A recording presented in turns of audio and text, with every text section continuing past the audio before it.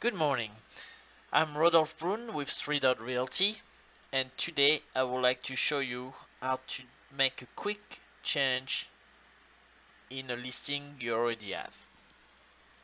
So what you're gonna go on in Navica first, and then you will go on the left and you'll click My Listings.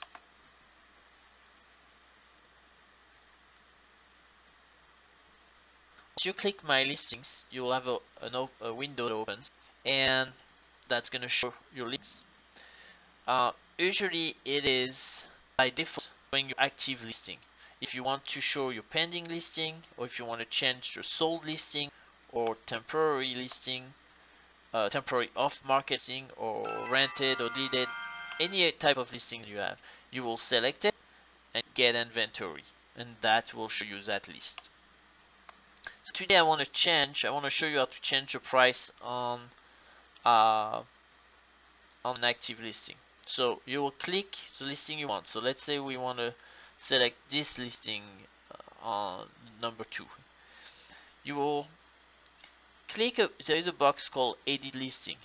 You will click that box and that will open a window. In that window there's a lot of selection here and it all pertains to the listing, so anything in there you'll be able to change. But what I want to do, I want to change the price, so I will click Change Listing,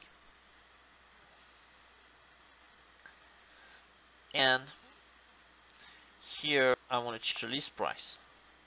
So I will change my price, and you can change anything in there. All those boxes are details of your listing. You know that's the same thing when you added your listing. All those boxes you can change anything you want. So if you want to add an HOA fee, if you want to change the square footage, if you want to change the year that it was built, anything that you want to change, or if you want your remarks, you will scroll down to remarks, public remarks, and change, and you can edit, delete, do anything like that in here. And if you scroll down, once you did all your change, it will scroll down at the bottom of the page, or at the top. You can go either way, and then click Submit.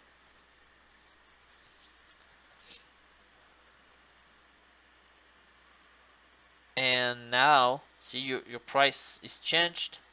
It's your active listing, and this is how you do a change in your listing.